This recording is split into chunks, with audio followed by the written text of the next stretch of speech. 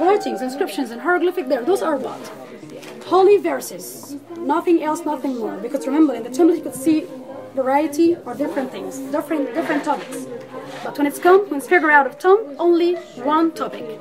Religious scenes. Holy verses, holy chapters, taken from the holy books like Book of the Dead, Book of Caves, Earth, Sky, Night, Emi, Duat, or what is exact in the afterworld, Litany of Ra, Supplications of Ra, those are amulets, protecting verses so they can protect the mummy and the dead. Meanwhile, their journey, because in their journey they shall see dragons, demons, hydras, evil creatures, even Lucifer. Yeah, we shall see Lucifer here, one of the sons of Mary and Betah, father of Prophet Moses, Prince of Egypt, and also, the son of King Ramses and Queen Nefertari together. You shall see in his tomb actually a beautiful scene for some, exotic creatures, like for example, the demons, or we call them sometimes the devil.